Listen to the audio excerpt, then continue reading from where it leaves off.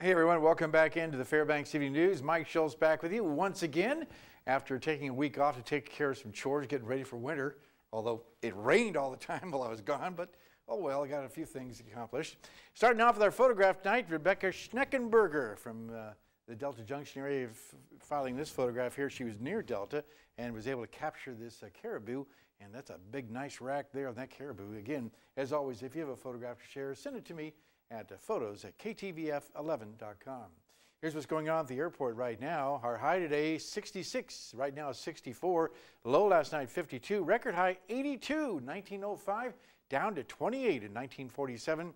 Sunrise and sunset, 16 hours and 5 minutes of daylight. That's a loss of 7 minutes from yesterday.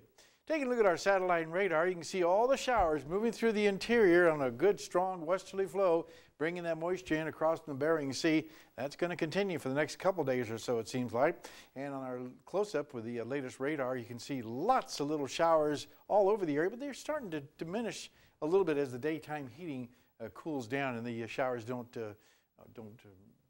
develop as well as they did this afternoon. Tomorrow, they'll stay back up there again, so we'll have to keep an eye on that.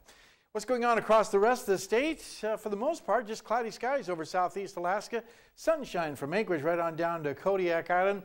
And then we have rain shower activity over the southwest portion of the state. Cloudy skies around the Nome area. Barrow, 38 degrees, and cloudy skies, and Fort Yukon, 63. Lower 48 weather heading on down there. It looks like this. Lots of sunshine over the Pacific Northwest. Seattle at 84 degrees. Las Vegas, 99. Thunderstorms rumbling around the Minneapolis area. Partly cloudy skies at Dallas, 92 degrees there. Over the eastern half of the country, sunshine around New York with 81, and New Orleans, thunderstorm activity, 92. More thunderstorms around the Miami area, also 92. On the satellite and radar, you can see the afternoon showers and thunderstorms developing in the daytime heating. Across the Great Lakes, also a little band moving across the Central Plains. And over the West Coast, things look really good as high pressure really dominating the scene there. Later on this week, the jet stream once again will take a little bit of a dip, bringing some cooler air across the Pacific Northwest. Hot temperatures continuing over the mainly the Central Plains, and showers over the Northeast. Well, heading on back to Alaska for tomorrow. One quick note to pass along though. Matriba, Kuwait, 123 degrees yesterday afternoon. Hottest temperature in a long time. Okay, now I'm on back to Alaska. Here's what it looks like in northern sections. Cloudy skies at Barrow. Showers expected for Nome and Fort Yukon. Here in the interior, we'll be looking at, again, those scattered showers and isolated thunderstorms. Not out of the question also. Over southeast Alaska, mainly cloudy skies with isolated showers in Juneau and Ketchikan. Well, out to the southwest, we're looking at, for the most part, mainly cloudy skies at Cold Bay, Bethel, and also Kodiak Island.